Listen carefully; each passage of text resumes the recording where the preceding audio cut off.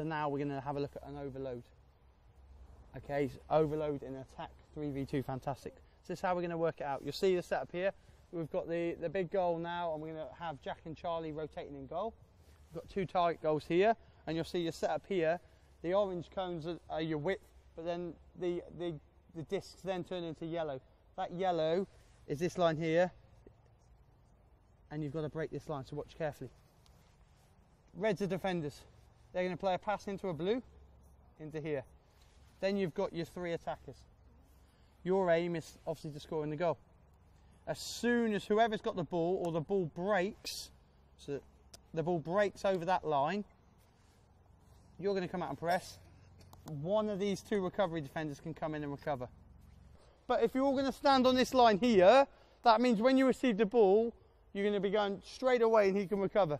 If you take yourself a yard back,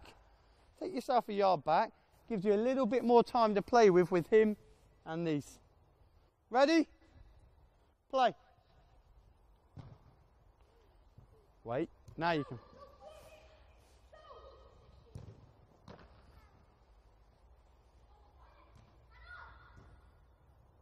Good. Come on, Dan Jones. When you're ready.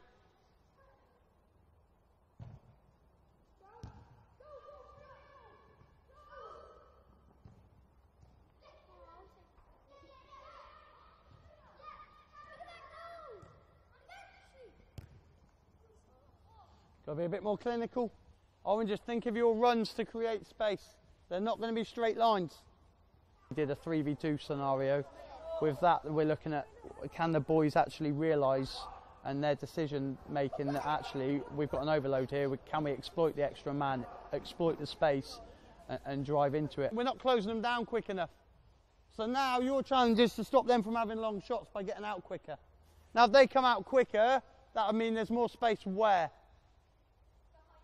Fantastic, behind them. So now our passes might break the lines. Joel, you might pass to break the lines with those clever diagonal runs. Don't run straight lines, but try and stop those shots, Greens, Callum, because that's the danger. Play. Don't run straight lines. Be clever, Rudy.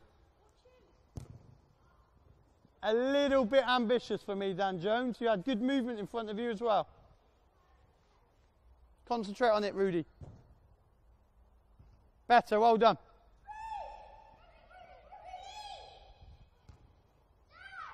Good spot, Dan, unlucky.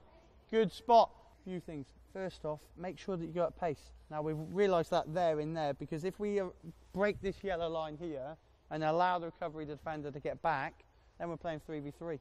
If we can go at pace and we do break the line, we've got 3v2. We've got an overload. We should be able to work some sort of opportunity.